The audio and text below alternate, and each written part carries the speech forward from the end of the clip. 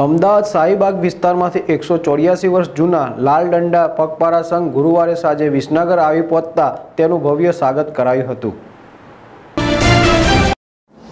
અમદાવાદ શાહીબાગ વિસ્તારમાંથી 184 વર્ષ જૂના લાલ દંડા પગપાળા સંઘ ગુરુવાર સાંજે વિસનગર આવી પહોંચતા તેનું ભવ્ય સ્વાગત કરાયું હતું।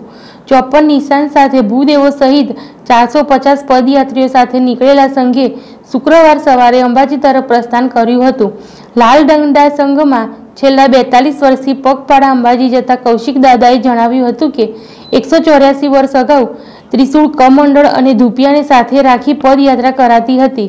હાલમાં પણ આ ત્રણ નિશાનની સાથે રાખીને અંબાજી જઈએ છીએ। ભાદરવા સુદ બીજના દિવસે નીકળેલ સંઘ ભાદરવા સુદ 11ના રોજ અંબાજી પહોંચી જઈ બારસે માં અંબાને નિશાન અર્પણ કરી માતાજીના આશીર્વાદ લેવામાં આવે છે। લાલ દંડા વિશે કહેવાત છે કે 1834ના અંતમાં અમદાવાદમાં ભયંકર પ્લેગ રોગની મહામારી સર્જાઈ હતી, જેમાં ઘણા લોકોના મોત થયા હતા।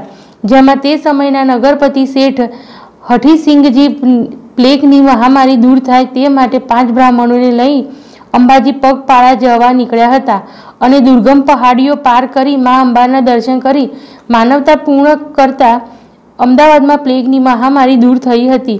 હાલ પણ સંઘનું શાહીબાગ શેઠ હઠીસિંહજીના સ્થાનકની હવેલીથી જ પ્રસ્થાન કરાય છે। અતુલ પટેલ, ZSTV, મહેસાણા।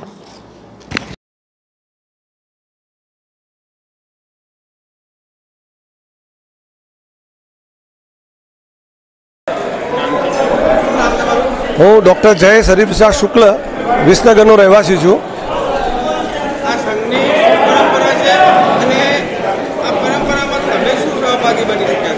અમે સહભાગી એટલા જ છીએ કે છેલ્લા 5-7 વર્ષથી અમે આ સંઘ જે આવે છે તો એનું યોગ્ય સન્માન કરીએ છીએ ભારત વિકાસ પરિષદ તરફથી, અને બીજું અમે બ્રહ્મ સમાજ તરફથી પણ એમનું સન્માન કરીએ છીએ કે યોગ્ય એમને દક્ષિણા આપીએ છીએ અને સાથે પૂજાનો પણ લાભ લઈએ છીએ।